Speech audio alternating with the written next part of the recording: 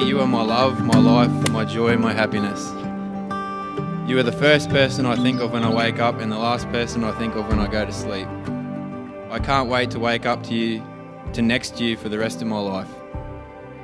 I saw the love, care and affection you showed me when I was recovering from my operation, and I know that's how you will treat our kids and I in the years to come. Your intentions are pure and your love is tender. You share in my sorrows and you rejoice in my triumphs.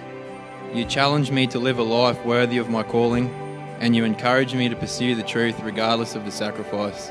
I'm very thankful that through this journey ahead of us we have all the support we need, not only in ourselves and our families, but in the author of life himself, Jesus Christ.